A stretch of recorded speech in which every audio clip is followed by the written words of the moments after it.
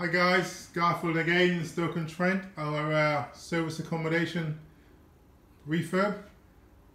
And directly in front of you, you can see your diamond-shaped bathroom. We have a diamond-shaped bathroom, so basically we just cut the corner away to create a door opening. So it just gives a better feel of space within the room. And also we can get a really good bathroom size within the space. It's about 1.6 by 1.6 meters square. And as you can see in the bathroom, we've got more ply in the wall. And the ply in the wall directly in front of you, that's for supporting the shower thermostatic bar, as well as a shower hanging rail. We've got ply to fix the WC cistern onto.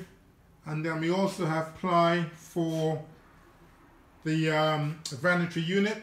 And as I come around the corner here, we've got more ply to fit the towel rail.